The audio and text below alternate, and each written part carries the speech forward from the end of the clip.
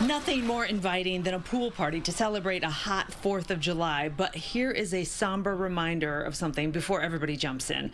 Drowning is the #1 cause of death for children 1 to 4 years old. The CDC is warning that summer drownings are up since before the pandemic, but they are preventable. Before any child goes in the pool, adults have to be ready.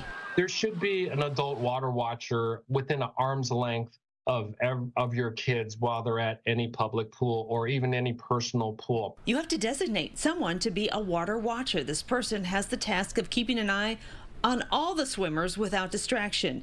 Remember, drowning can happen in 20 to 60 seconds.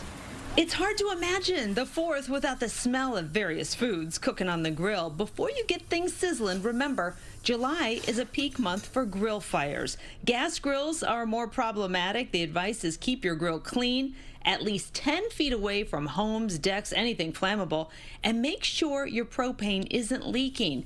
And remember, no starter fluid with gas grills. If you want to create your own light show with backyard fireworks, don't take that job lightly. Every year, fireworks lead to thousands of people getting hurt. About 38% of the people that have addressed their issues in a hospital have had fingers or hands, issues with hands, whether it's getting blown off or partway blown off. The U.S. Consumer Product Safety Commission data shows 8 people died from firework-related injuries last year. 10,000 were hurt.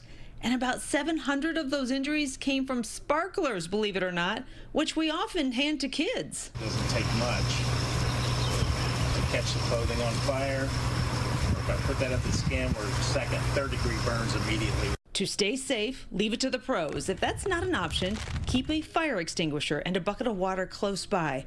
And make sure the person setting off the fireworks is fully capable. I'm Dina Centofanti.